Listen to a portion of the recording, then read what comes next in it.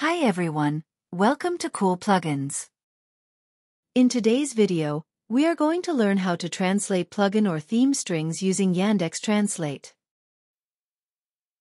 After selecting plugin or theme for translation and desired language, click on Auto Translate button. Now, select Yandex Translator as the translation provider.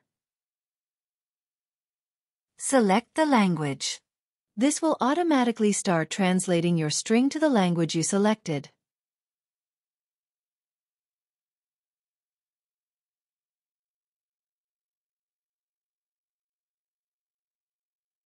Now, click on Merge Translation.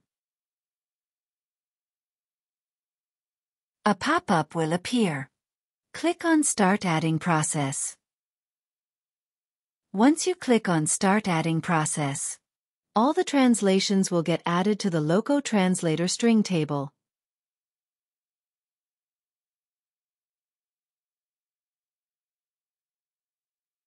Now, click on the Save button to save translation.